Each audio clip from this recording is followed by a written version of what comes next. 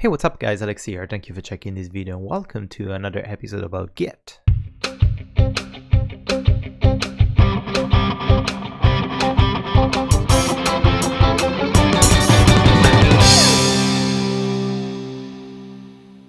Welcome again. In this tutorial we're going to take a look on how to create a public GitHub repository, and now we can hook it to our local Git repository that it's on our local machine, and how to commit and push all the files and all the changes to our remote Git repository on GitHub. So first of all, in order to create a Git repository on GitHub, you have to have an account. It's completely free, you can open it, and if you want to be a developer, you should really have a public GitHub account where you share your code and you collaborate with other developers. I noticed in many years of development that a GitHub account well maintained with a bunch of repositories on top with good code, it's way better than a really fancy portfolio during interviews or technical interviews. So after you created your GitHub account and you put a beautiful picture, I don't know if you can find a picture better than mine because mine is pretty cool, but anyway, let's access our GitHub profile and let's click on this plus icon here on top and let's create a new repository. So let's define a repository name that of course has to be unique. So if you type something that already exists or you already have, GitHub is gonna tell you that this repository already exists on this account, so better not. Let's create something totally generic for git dash tutorials or git tutorial. It's gonna automatically check if this name is available. That's perfect. A small description: public repository for the tutorial series about Git. Perfect. And here you have the option to create a public or a private repository. In order to create a private repository, you have to pay, because of course that's how GitHub makes money, by paying for private repository. For the sake of this tutorial, for the sake of letting everyone around the world know your code, it's better to create a public repository. Private repositories are for private projects or corporate projects, something that you have to maintain privately and protected from the other user. We have the option here to initialize the repository with a readme file. A readme file, it's a simple, let's say, wiki documentation of the repository to describe what the repository is about. For now, let's not add any readme file because I want to show you how to create it from scratch. And let's not add a git ignore as well because I'm gonna do specific tutorial for it, but let's specify a license that in my case is just like a generic open source license. And of course, if you're confused, you can open the info and there's a really easy description on how to pick the perfect license for your project. Probably I should select the MIT license that I want. It's simple and permissive, so I want this to be completely accessible to everyone, and I don't care if you don't quote me on this tutorial, it's fine. Let's do whatever you want. Okay, now we're ready. Let's create a repository.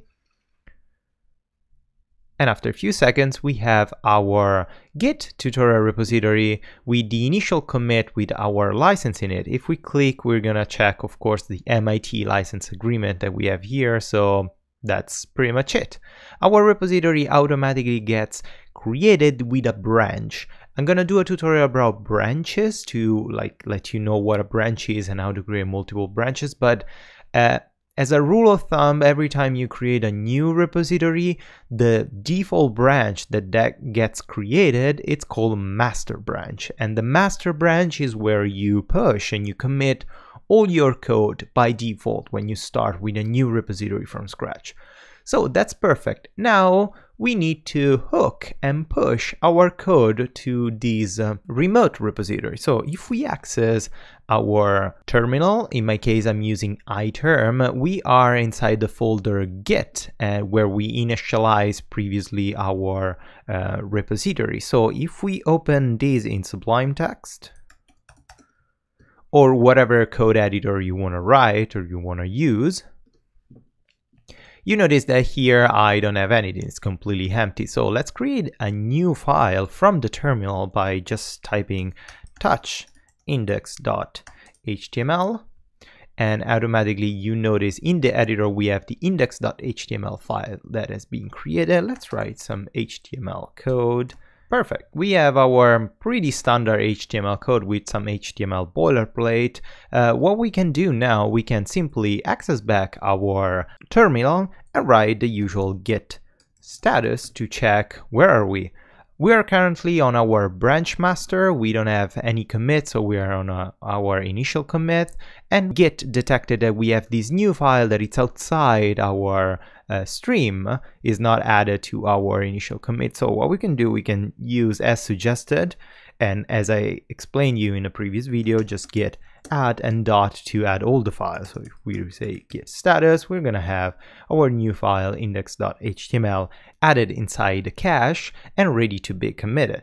So let's say git commit m single quotes, and then let's write initial HTML file.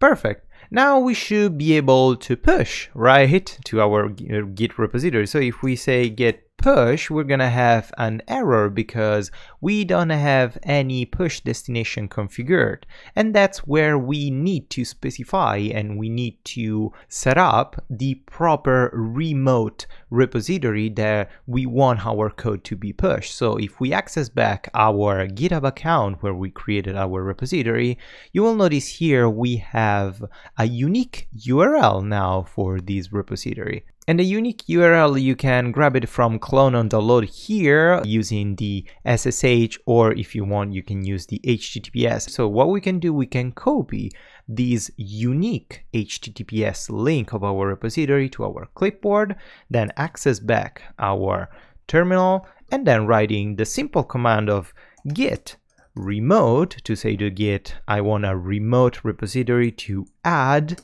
the origin of this HTTPS repository, and press enter. Now nothing happened, we don't have any message or any confirmation, but if we write git remote -v, we're gonna check and we're gonna have the result that our origin is set to fetch and push on both our unique URL, the Git tutorial Git repository that we created in our account, and that's perfect. So now what we can do, we can simply try, but probably we're gonna fail, to do git push. Here we cannot yet push to our Git repository because we didn't define any branch. As you can see here, Git is suggesting us to push to set an upstream to the origin, that is our Git repository on GitHub, to a master branch. So this last parameter is the name of the branch. And as I told you before, every time you create a Git repository, the default branch that gets created, it's called master. In order to avoid this message, this kind of error and annoying message, we can set the upstream, the default upstream default to the master repository. So let's say exactly what Git suggests. So let's say git push dash set dash upstream origin and then master. And now, of course, as I told you before, we're having another error because now we are pushing properly in our origin master branch. But here we cannot do it because something is already inside the remote. Like here, update were rejected because the remote contains work that you do not have locally. That means that when we created our Git repository, this new license file was initialized inside the repository. We don't have this license file in our local repository, so we cannot push a code if it's not completely synced with the remote repository. Otherwise we risk to override a specific code, and we don't want to do it. We don't want to delete this file. In order to fix this issue, that is not really an issue, it's like the regular workflow, we need to fetch the repository before, or we need to just simply pull. But before pulling, we need to set the upstream to the master branch that we want to pull. So in order to do that, we can write git branch set upstream to origin/master. So now we can safely git pull all the code that we need. Most likely, because it's the first time that we're pulling a remote repository inside our local repository, we're gonna have this fatal error that is refusing to merge due to unrelated history. So the two branches, the two Git repositories, the one that we have in our local machine, the one that we have on GitHub, they have completely different history. So in order to force these, we can use a specific tag from Git, and the tag is git pull space -- allow -unrelated -histories. This will tell Git to completely ignore the fact that our two Git repositories have different histories and to merge anyway. Right now, when we try to merge for the first time, our terminal is gonna open automatically Vim, that it's a built-in code editor or IDE inside the terminal, and it's basically giving us a small report with some comments and stuff. In order to confirm and quit Vim, this could be confusing, because if you start typing something like weird code is gonna happen, Vim, it's kind of like confusing if you're not used to it. You can just type column and then Q to say quit and confirm. So basically now we have our confirmation message that the merge made by the recursive strategy, because we allow the unrelated history to be merged, we have 21 new lines inside this license file. And if we open back our code editor, in my case Sublime Text, you will notice that inside our Git folder we have also the license. And finally, now that our local repositories and remote origin repositories are merged, they have the same history and the upstream is set, we can simply git push.